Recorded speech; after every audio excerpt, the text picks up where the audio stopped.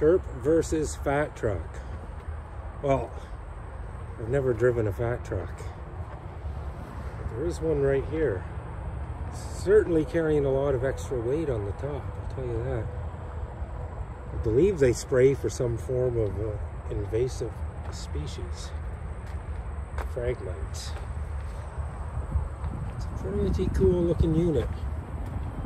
I actually like their idea, what they did with the mirrors to help protect them. It's a really good idea.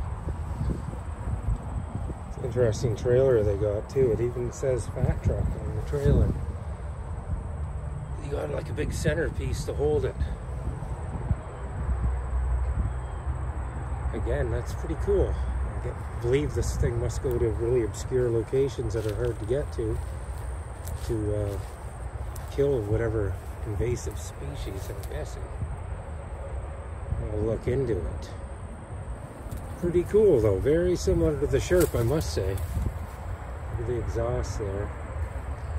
I don't know, I might have broke that off.